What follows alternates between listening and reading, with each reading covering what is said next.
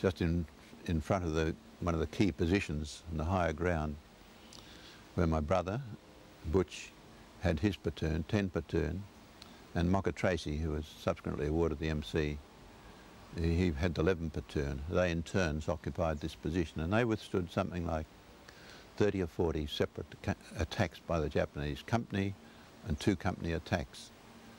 And when our chaff force came through some weeks later, when the Japanese were forced to withdraw, they counted 350 graves in front of this position. So for 350 killed, there would be at least 1,000 that would have been wounded. So these are casualties that just 2 platoons of our battalion inflicted.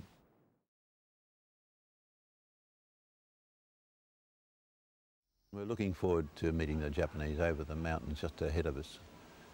And we had little campfires and we had sing-alongs. My brother, who was a platoon commander of 10 platoon, he invited me up from, as I was an intelligence officer of battalion at that stage, from battalion headquarters. He said, come up. And I sang a few songs of his favourites and what his platoon liked. And I can well remember that in those moments while I was singing, I just had that feeling, premonition, that dear old Butch, my brother, whom I loved so much, that he was going to be killed. And it was a strange feeling, but it's something that lived in my memory.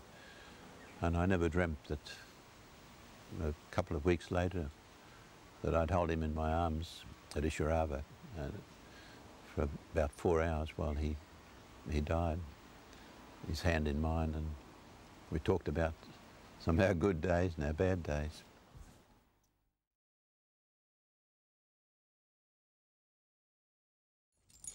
C5? C5, E27. C5. Be right down. Today, it was different. I just wasn't sure how I'd react.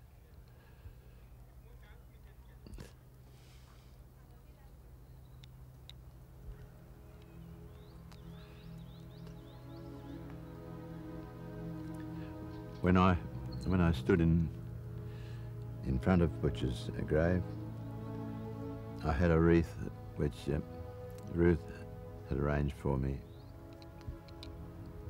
and things started to come flooding back.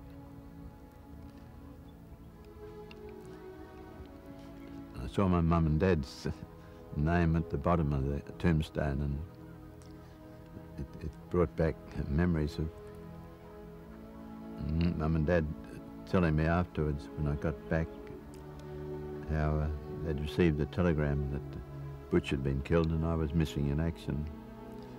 Fortunately, they got another telegram the second day that I'd reported back when I was away 5 days. But it brought back memories of our times together and the love that I had for him, because we were particularly close. We were 4 boys, but we were the 2 youngest, and we beat through many scraps together. So, what else can I say?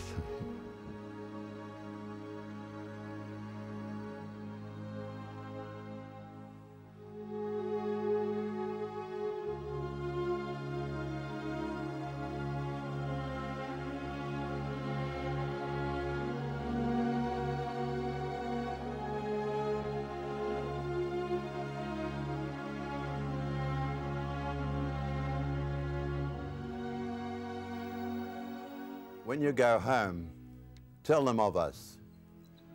Tell them that for your tomorrow, we gave our today.